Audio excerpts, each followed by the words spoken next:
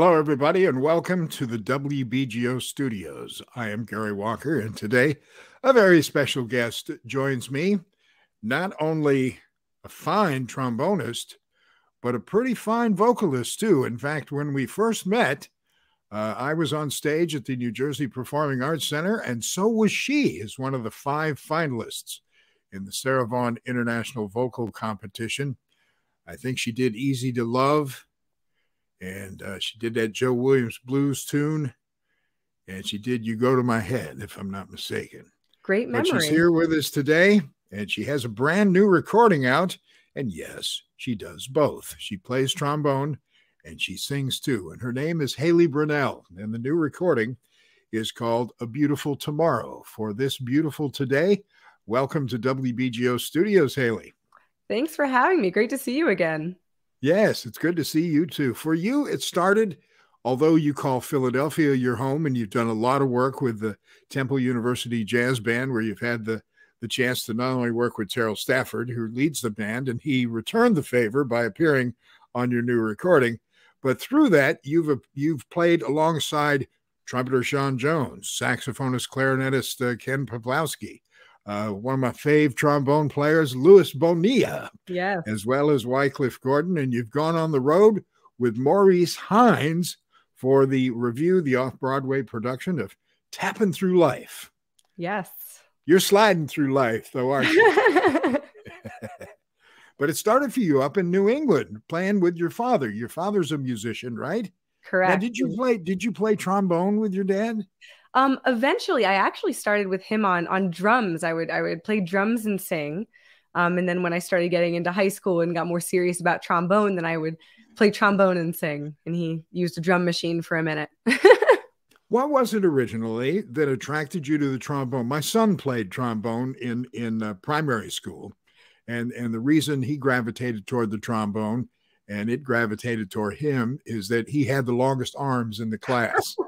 Well, that was definitely not the case for me. It's actually funny. Trombone was not my first choice. I wanted to play the French horn.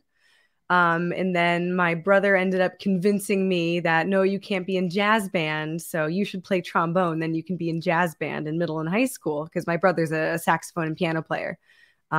So I sort of did it because of peer pressure, but it worked out. That's fantastic. And the vocal side of your life, did that come along in parallel, or how did you develop that? Just a fan of tunes and things? Yeah, I grew up. So I've been singing forever, longer than I've been playing trombone. And it was mostly because of my dad. He's a performer, does a lot of like Sinatra, Rat Pack sort of things. So I grew up with a lot of like Great American Songbook standards in the house, a lot of vocal groups like Jackie and Roy, Lambert, Hendricks and Ross, Manhattan Transfer. So I just sort of grew up with that around me, and we would drive in the car and sing along and harmonize. So that's how I really started, was with him. Well, and you get that entertainment feel from, I think I read another one of your early faves through your dad was Wayne Newton. Yes. Oh my gosh. That's how I learned a good amount of jazz standards, was from Mr. Wayne Newton. Wow. Yeah. And you have this new recording. It follows on the heels of I'm Forever Blowing Bubbles, which came out. And if you go to Hailey's website, she's got all this great merch, man. And it's incredible. And she's got a trombone with bubbles coming out. I mean, it's really hip. Thank you. But this recording, a lot of it was conceived during the pandemic, right? Yeah. We finished recording it right before, fortunately, for the most part. Oh, no, it wasn't before. Oh my gosh, it's been a long 4 years. I was thinking of the first record. Second record, yes, that was conceived during the pandemic. And once things opened up, we got right in the studio. So you had a long time to conceive different things. You know, let's talk about the title. Beautiful Tomorrow takes a turn on the very first track on the recording, which is associated for some reason, and I'm not real sure about this, but I grew up with Walt Disney. Talk about that. They said it was his theme song. Yes, so this is the song that you can even hear today in the Carousel of Progress, which I believe debuted in actually in the '94 World's Fair before it was moved to Disney World. But yeah, this was considered sort of Walt Disney's theme for a long time by the famous songwriting duo, the Sherman Brothers. And it's not a jazz tune originally. So what did you see and hear, more importantly, about that tune that you said to yourself, I could do something with this? That one was honestly something that popped in my head. I'm a big fan of it was a mix of things. I'm a big fan of Jeff Hamilton and the Jeff Hamilton Trio. And he plays a mean samba. So I was listening to one of my favorite records, Red Sparkle, at some point, and something I was on the internet or saw a YouTube video, something about Disney popped up, and I saw something about the Carousel of Progress. The song popped into my head, and I just had this moment of, wow, that would make a killin' samba. And that's what happened. And this one was arranged by one of the special guests on the recording. The other trumpeter, aside from Terrell Stafford, is a cat named Andrew Carson, and he arranged that recording. We should talk about the nucleus. It's yourself on vocals and trombone. It's also Silas Irvine on piano, Dan Monaghan on drums, Monahan on drums, thank you, and Joe Plowman on the bass. Now, you and Joe have worked together for a long time, haven't you? Yeah, actually, the whole quartet, we've been working together for a while. Silas, actually, fun fact, was the member of my first ever gig as a band leader when I was like a sophomore in college. Silas was on piano. But yeah, the quartet and I, or that trio and I, have been playing together since we used to run a jam session in Philly that started maybe a couple years before the pandemic. And we've been collaborating for a while. But this record was really special because in the credits, you can see we co-arranged a lot of different things on it. So we are in that nice groove now, having worked together for so long. You know, a lot of folks hear the word jam session, and a lot of musicians gravitate toward the jam session. For someone, maybe I'll ask you, because you organize this, what do you learn from a jam session? So many different things. One of the things on a surface level is you learn what tunes people are playing around your city, and you learn who you like to play with, because, you know, some of the best jazz musicians in Philly regularly host and attend jam sessions. But really it's learning that synergy and how to play and interact with a variety of different players. So you kind of can learn what direction you want to go in, what players you like, stage etiquette. You're also a lyricist.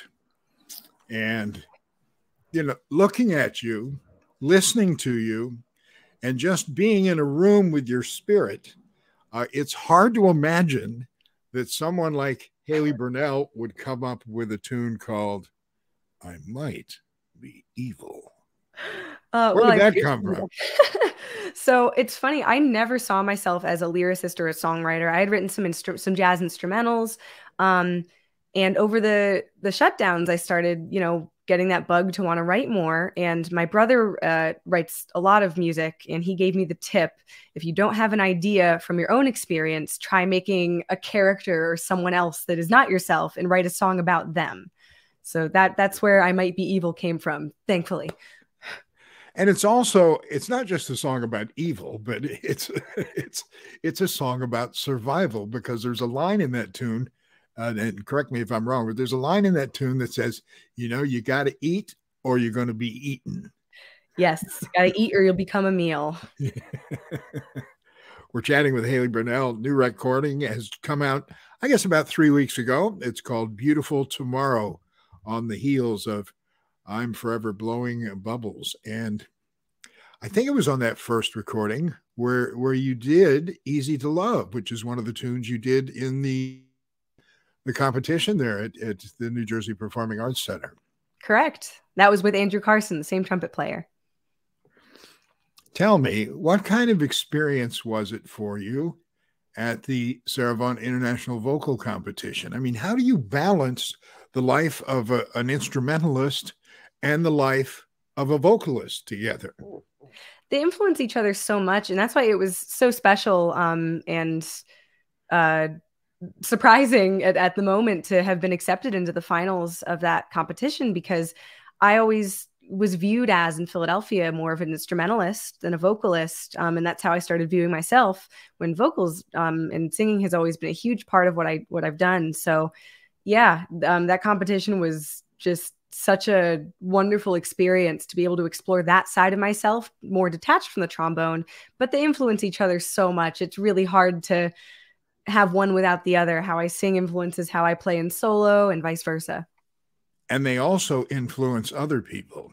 Case in point, there's a recording that came out in the 1950s, and it's called Four Freshmen and Five Trombones. I know the record well. I have it framed on my wall, actually. And one of the trombonists is a legendary Frank Rosolino. Mm-hmm. But I didn't know this. This was the very first recording that a young Brian Wilson of the Beach Boys purchased. And he would sit at home and listen to this. And he's told many folks over the years that it was this recording that inspired him when he wrote for the Beach Boys. Oh, wow. That's wonderful. That's one of my favorite records of all time. George Roberts on Bassbone. That's an amazing record. Now, when you were coming through school, who did you work with that, guided you in different directions and said, you need to check out this bone player. You need to check out this individual.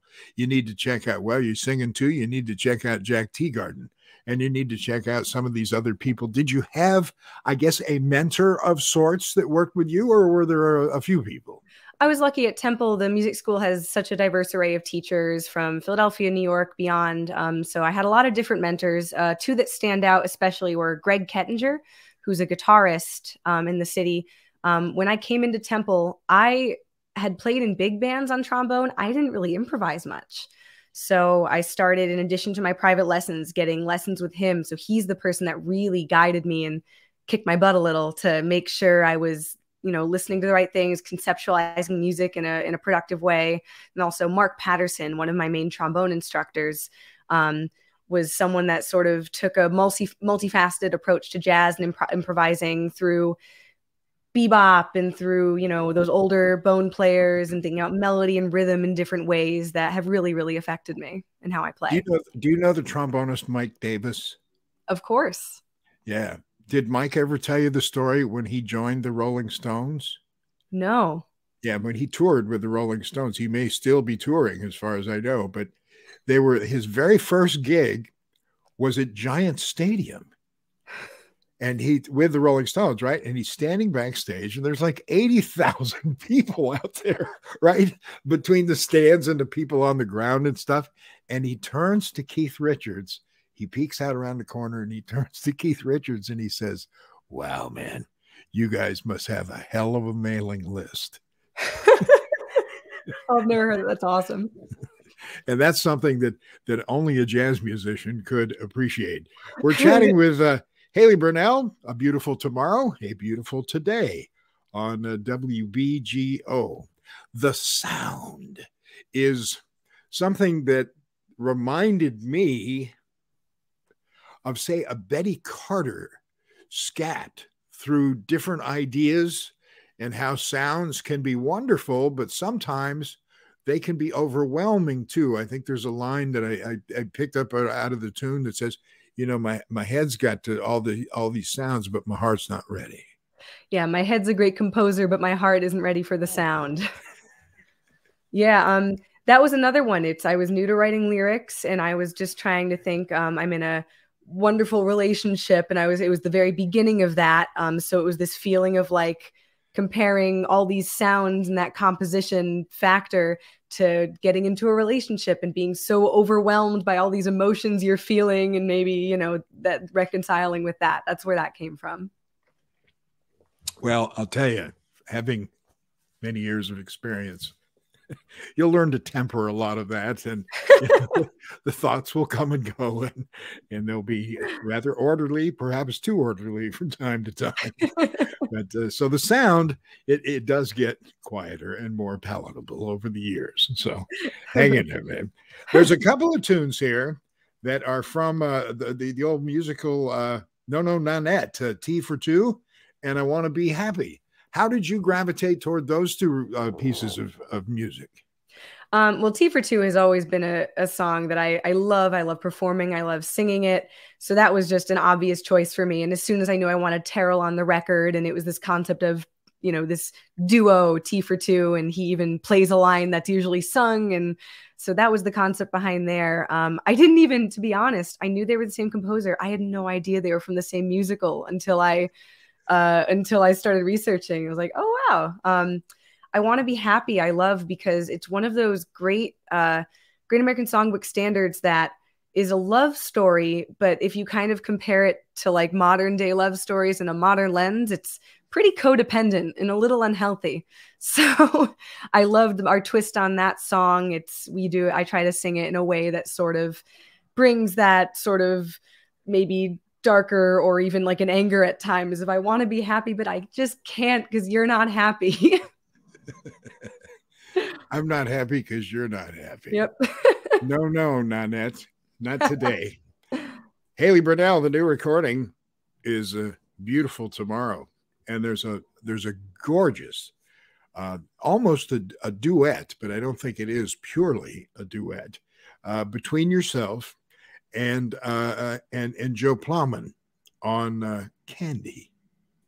Yeah, and that is a duet. That is just Joe and I. That tune, it's actually funny. It was on the Manhattan Transfer album I listened to a lot as a kid, but as a kid, I always skipped that track because I didn't want to listen to slow songs and ballads when I was young. But that's where I knew it from originally. And then Terrell Stafford has a wonderful recording in his tribute to Lee Morgan, Brotherly Love, that I fell in love with sort of at that, tempo and that pacing. And then Joe and I we were going to do something with a full band. And then we realized, wow, this is really great as a duo. So we kept on with it. Yeah. And sometimes, it's a simple tune like that, a love song.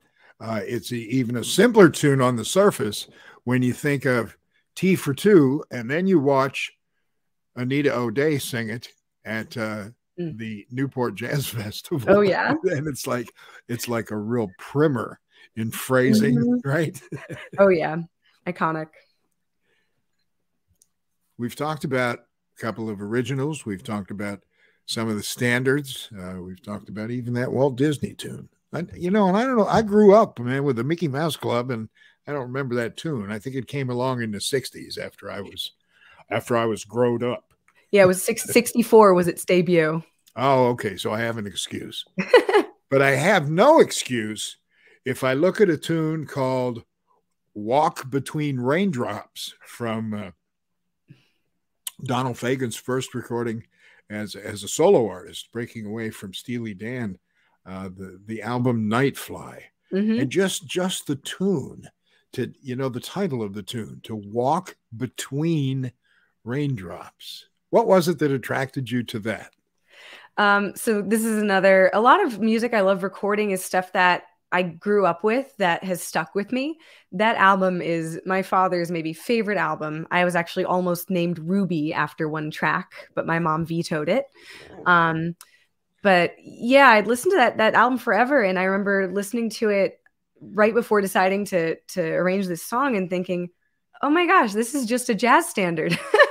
When you take all the production out of it, and if you change the feel, it's the changes and how he wrote it. It's really written like a really wonderful jazz standard. I don't know if Donald Fagen would like hearing that or not.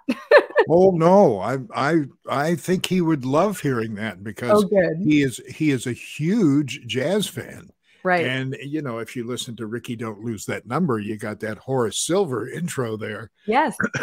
and for your dad, it's well, they didn't name you Ruby, and thank God they didn't name you Peg either, right? Hailey Brinnel, A Beautiful Tomorrow, the new recording that is out on Outside In Music. And she has a website, too, that you can visit. She's got, like I mentioned earlier in our conversation, some really hip merch that is on her website. I even like the coffee mugs, with the little bubbles on them and stuff, or the coffee mugs with the trombone. That's really a great idea. So you're marketing yourself full circle. You got it all going. Now, when someone goes to see you in performance, because at the New Jersey Performing Arts Center, you did not bring your trombone, but coming up, at the side door in Connecticut. I think the day before the official start, we'll see if you know this, that it's International Trombone Week starting on April the 16th. I had no idea. I'm going to have to bring that up at my gigs this month. Well, you're there the night before at the side door up there in Connecticut, so you can make the world aware of that. This record possesses so much. The straight ahead, the funky, the duets on Candy, which is we talked about, is just really special. But you also take a trip of sorts to New Orleans with the piece entitled Wayfaring Stranger. How did you discover that tune? To be honest, that was one of my first arrangements I made in college. So I have a hard time remembering what drew me to it, because I probably arranged it in 2013, 2014. But at that time, I was doing a research project where I went down to New Orleans and I talked to a bunch of musicians, David Turkanowski, Stanton Moore. And I really fell in love with, especially how Stanton Moore reconceptualizes New Orleans styles like street beats and dirges, and Herlin Riley is another great example. So I love New Orleans drumming. And I really, on my first record, I had done a little bit with the street beat section on a couple tunes. And I wanted to bring more of that dirge, that other, style into this record.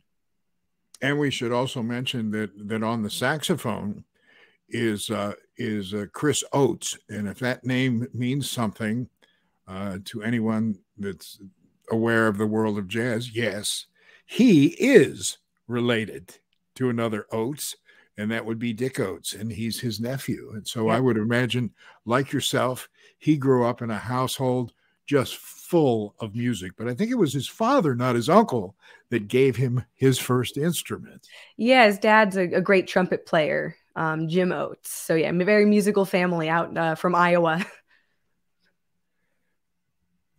Another one of your incarnations, and there are many, is your involvement and your work as a clinician. Now, a clinician is usually for the older kids, but you do that. But you also work with the real young kids too, like in grade school, right? Even kindergarten. Yeah. So when I actually, my undergrad major was a music education with a jazz emphasis. And when I first graduated from college, I taught K-4 general music. So I have this sort of real love for that age group, and especially connecting jazz music and improvisation. It's wonderful to work with kids that age because they're so willing to try new things. There isn't that sort of ego and that fear. So that's why I love, and there's actually other initiatives in Philadelphia. I actually work right now doing some jazz educational programming at the Kimmel Center, and I run a program called Kinder Jazz, which brings sort of jazz education to kindergarten classrooms in the city of Philadelphia. The thing that I like about the real young kids is they are fearless. Oh, there's a guy that works over at NJ Pack as part of their Jazz for Teens program, saxophonist Mark Gross. And we took him into a school in Morristown, New Jersey once. They had won a contest. And so he went there and did a little session for the kids. They were kindergarten and first graders. And he was talking about the evolution of jazz. And he talked about this, and he talked about swing, which made it popular music because people got up and danced. And then he said, but all that changed with bebop because you couldn't dance to bebop. And from the audience, you hear this, yes, you can. and he said, what? Who said that? And this little girl, kindergarten girl, gets up and said, yes, you can. You can dance to any music. And so he said, let's see. And so he played this bebop line, and she got up in the front of the class and free-formed it with her feet. Oh, that's awesome. Right? So there's a fearlessness, that comes with teaching or being in a session with the real young people, and I'm sure Maurice Hines will talk about that too. When you worked with him on Tapping Through Life, what kind of experience was that working with Maurice? That was wonderful. That was one of my most formative musical experiences, working with Maurice Hines and, of course, Sherry Miracle from the Diva Jazz Orchestra. Maurice's life story is just so inspiring, hearing how he came up with his brother and his father performing.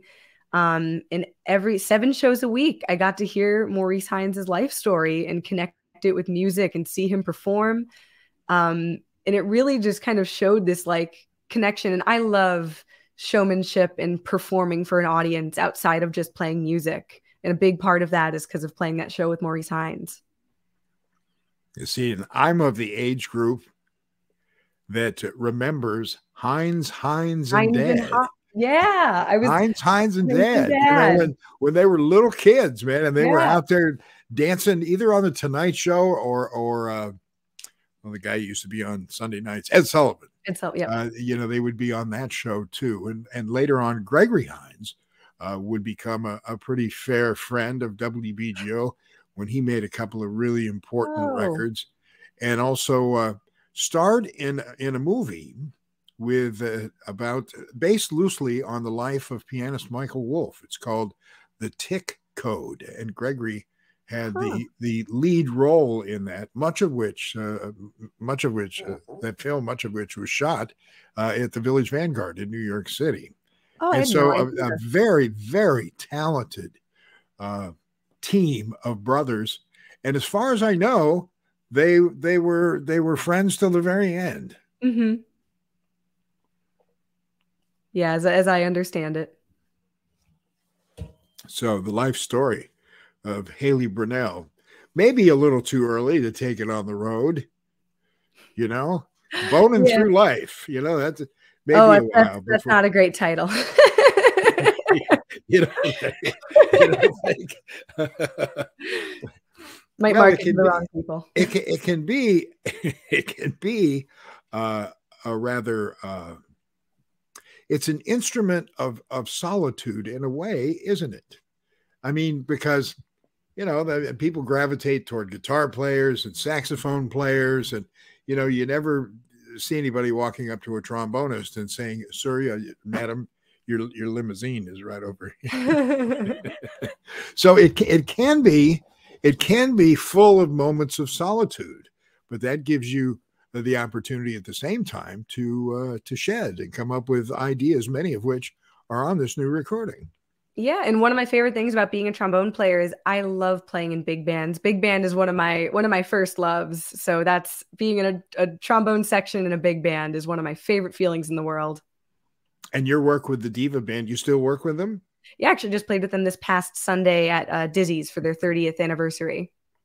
And speaking of anniversaries, they're also going to be on hand upcoming the first part of June, I believe the 9th of June, at the Sony Performance Space in New York City, celebrating the 50th anniversary of the Manhattan Transfer.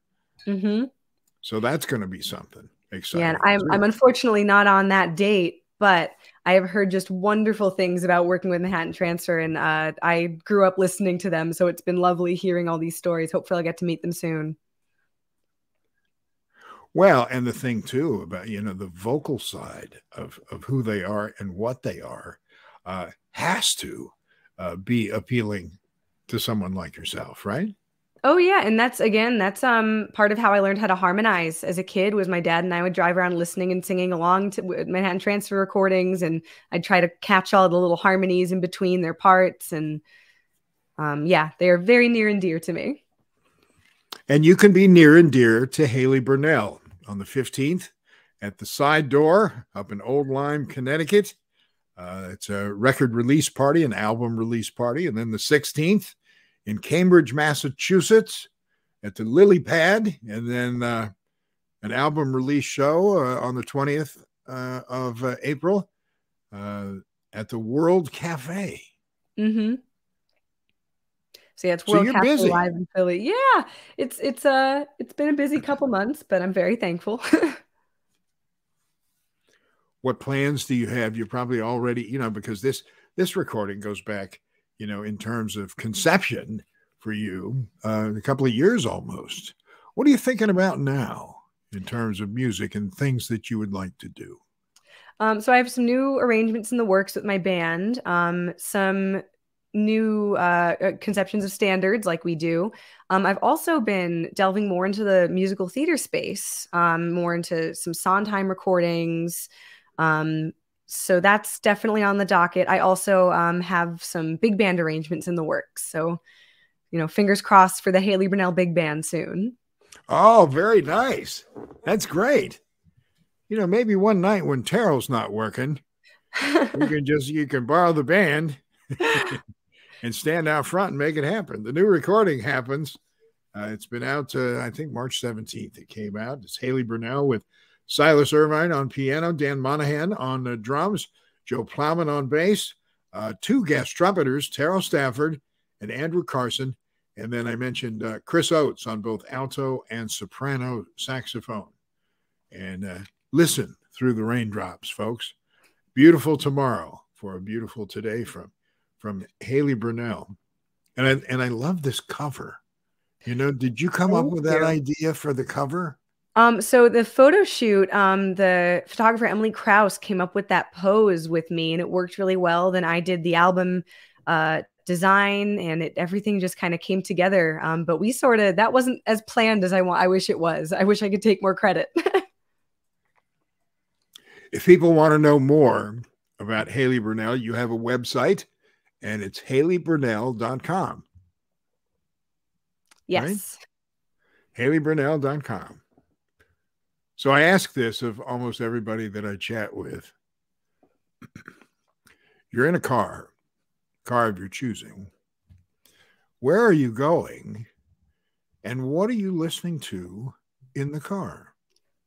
Ooh.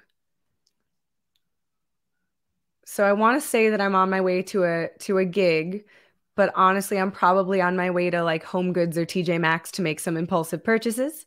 And lately, I have been listening to I love 70s pop and like pop rock. I've been listening to a lot of Harry Nilsson again, which I have one of his songs on the album. Yeah, I have a lot of stuff from that era. Big Beatles fan. So in addition to jazz, that's some of my car ride music.